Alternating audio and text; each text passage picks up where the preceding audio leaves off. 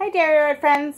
Today I have my daughters MJ and Angela here to help me with a little horseshoe project. We have boots and hats and cowboy hats or cowgirl hats, whatever you want to call them.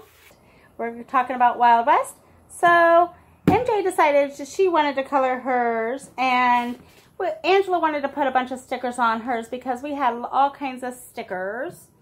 So I'm going to let you go ahead and pick out your stickers, and you can go ahead and start making your horseshoe with your crayons or your stickers. You just cut out a little U shape and You look cute. I'm going to put a tiger on mine. I'm going to make one too. I want to put little animals on mine, because animals and things that we find in the nature is so cool. What are you using for yours, MJ? For my outlines, I'm doing marker, and then for to color in my lines, I'm using colored pencils. And so far I made 2 squiggly lines, and then I made a sunflower up here.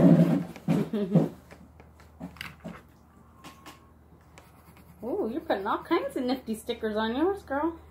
I know. I like it. Maybe I'll end up putting 1 or 2 stickers on horses mine. use horseshoes on the bottom of the feet so they don't hurt themselves. And stall keepers have to go and clean their shoes. And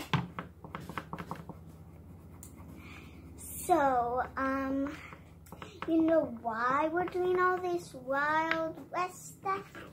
because it's Wild Wild West Week. It's Wild Wild West Week. Are you all done? No. I'm not all done. Well, I like it. There you go, friends. Our Wild Wild West pictures.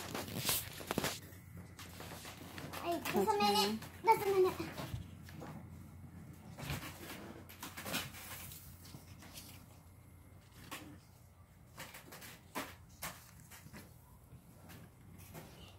Good job. All right, Dairy Road friends, we have finished our boots. So, MJ and our hats. So, MJ, there's yours. I like it.